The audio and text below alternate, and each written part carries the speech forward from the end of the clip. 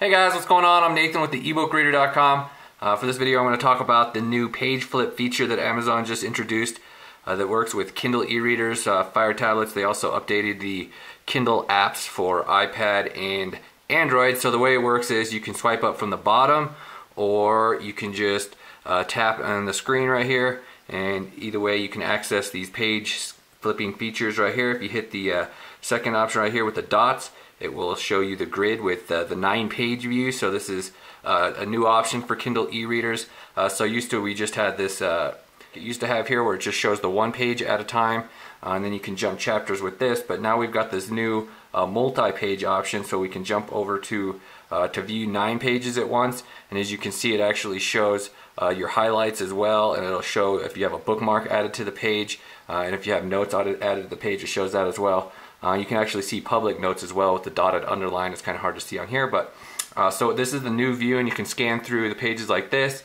And the way it works is it always keeps your page that you were at down here, so you can just jump back to that. It actually keeps a series of pages, so you can jump back to multiple locations that you were at before. So that's how it keeps track of where you were at, and then you can just jump around to the different parts of the book. So with the text-based book like this, it's not a huge deal, but when you have like images, or you're using a reference type material, then being able to scan through pages like this, it becomes a lot more useful than just with the regular text-based book like this. But so then, like I said, once you're scanning through all those pages here, say we go to chapter 7, and then we wanted to go back, we still have our old location right there, and our previous locations as well. So you can jump around to a whole bunch of different parts of the book, and it remembers where you were at.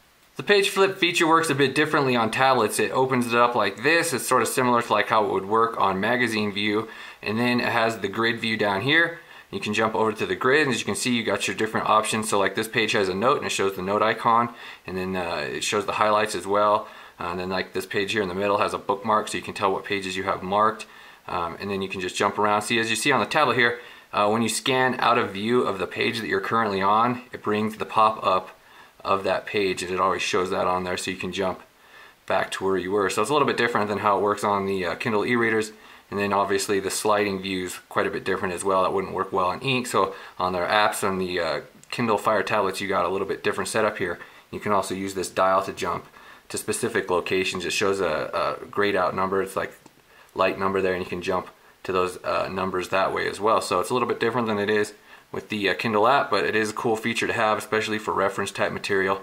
Okay guys, I'm going to go ahead and wrap up this video right here. Check out the ebookreader.com for some additional information. I always post tutorials, how-to guides, and free ebooks weekly. So if you're looking for some more info, check that out. I'm also going to be posting an updated review of the Kindle Paperwhite right here, because the software has changed so much since I reviewed it a year ago. And Amazon also just released a white version, and then a new entry-level Kindle as well that I'll also be reviewing here in a week or two. So check that out. Subscribe if you like these videos. You guys have a good day.